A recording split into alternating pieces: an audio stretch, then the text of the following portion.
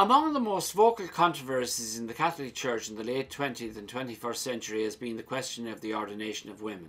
As more Protestant denominations, including the Church of England, have begun ordaining women, the Catholic Church's teaching on the all-male priesthood has come under attack, with some claiming that the ordination of women is simply a matter of justice, and the lack of such ordination is proof that the Catholic Church does not value women. The Church's teaching on this matter, however, cannot change. Why can't women be priests? At the most basic level, the answer to the question is simple. The New Testament priesthood is the priesthood of Christ himself, and he was a man. Proponents of women priests tend to ignore the mystery of the incarnation, that is, God became man, not just in the generic sense, but also in the male gender sense. All men, through the sacrament of holy orders, have become priests, participate in Christ's priesthood. They participate in it in a very special way. They act in persona Christi Capitis, in the person of Christ, the head of his body, the Church. The Church is seen as feminine, and the priest is betrothed to the Church. His spouse is the Church. Jesus talked about being the bridegroom to his Church. He came and planted the seed of God's love within the Church. By dying on the cross and rising again, he betrothed himself to his bride, the Church, in unending faithfulness and love. In this imagery, Jesus was and could only have been male. But it's not just imagery, it's reflecting a fundamental truth about us and about God. Just as with the human procreative act, Jesus the bridegroom instigates the offering of himself. The Church, his bride, is called to accept his gifts and to nurture it and bring forth new life. The Church is then called to mother all her children, feeding, teaching, hopefully inspiring, but ultimately leading them to God. When God created us in the beginning as male and female, he always knew that it would be his beloved Son that would be needed to reach out to us and to offer himself for us. It is this sacrifice made present at every celebration of Mass that is the summit of the priest's vocation.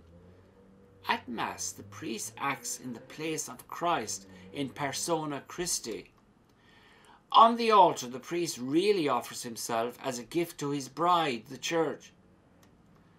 The bridegroom gives everything he has to protect and serve his beloved bride, the Church. Only a male priest can really take the place of Christ. Otherwise, none of Jesus' offering makes sense. This is why Jesus only invited the 12 male apostles to the Last Supper when he initiated the priesthood. It was only they, and those in their line of succession, that he called to offer the sacrifice of the Mass in the Eucharist. So then, the stipulation that men only are eligible for ordination is not about equality, but theology. It's part of divine revelation, and we cannot change it. Christ, of course, was a man. But some who argue for the ordination of women insist that his sex is irrelevant, that a woman can act in the person of Christ as well as a man. Of course, that would be certainly true if the priesthood were merely a career, but it would ignore the innate difference between the male and female genders, which is not based on roles interchangeable as some make out. Maleness and femaleness lie at the very core of our being. It is part of our very essence as persons. For the same reason, the Church believes that adopted children are best served by having a male and female as adopted parents, like the Creator intended, and not two people of the same sex. This ensures that the child's welfare is a priority. Yes, we are all human and equal before God, but blurring the distinction between what essentially constitutes maleness or femaleness has sown the seeds of confusion in the minds of many people today, especially the young. Non-Catholic female clergy only adds to that confusion. Yet, Even if we disregard the essential difference between the sexes, as many advocates of women ordination do, we have to face the fact that the ordination of men is an unbroken tradition that goes back not only to the apostles but to Christ himself. As the Catechism of the Catholic Church states, was there something lacking in the nature of Mary, the Mother of God, not to ordain her to the priesthood? Surely Mary, if Christ had willed it, would have fulfilled the function of priest better than any other human being. Having given Christ his human nature, she is the only human being who could have said the words of consecration literally, "This is my body, this is my blood." Protestant clergy do not have the same understanding of priesthood that the Catholic Church has since apostolic times. There is a fundamental difference between the two clergies. The primary function of a Catholic priest is to offer sacrifice, and in the Catholic tradition, the sacrifice which is offered is none other than the holy sacrifice of the Mass, which the Protestant reformers rejected at the Reformation. They also, by the way, rejected the Catholic priesthood. When celebrating Mass, the Catholic priest is ontologically joined to Christ in his sacrifice on Calvary, which is reenacted at every Mass. When a man is ordained a Catholic priest, a special character is imprinted on his soul, sometimes called an indelible mark.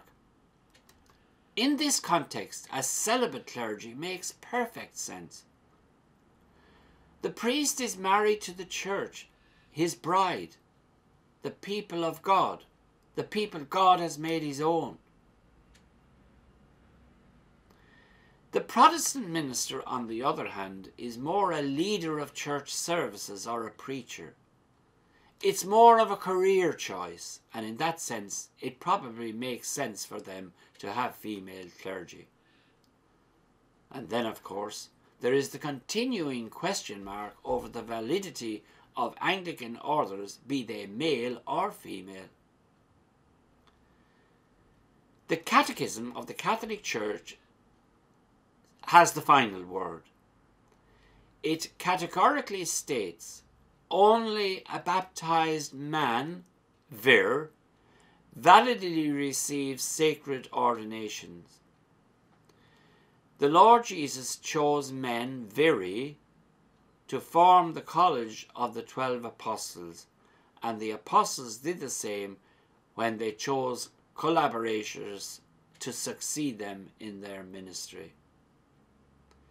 Thank you for watching, and indeed God bless you all.